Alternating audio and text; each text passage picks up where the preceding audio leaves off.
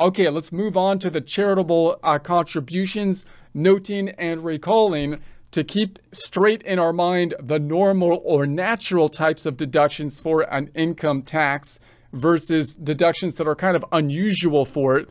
A normal kind of deduction for income taxes would be those expenses that you need to expend in order to generate the revenue, which can clearly be seen most easily on something like business income that often is reported on a Schedule C, where you have income minus the expenses you needed to generate the income. That makes sense from an income tax perspective because you don't want to tax people on their gross income, but on their net income. However, most people have W-2 income, in which case we're assuming that the expenses were provided by the employer.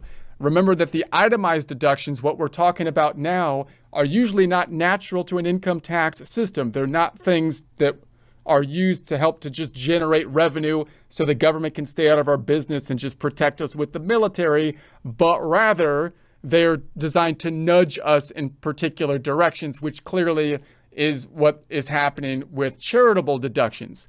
The argument would be that they're trying to incentivize charitable contributions. A cynic might say that they're trying to tell us which contributions or which charities are worthy of our donations and direct the money where they want it to go, kind of thing. But that's the idea. So we have to then think about those charitable contributions in alignment with the Schedule A deductions. So gifts by cash or check.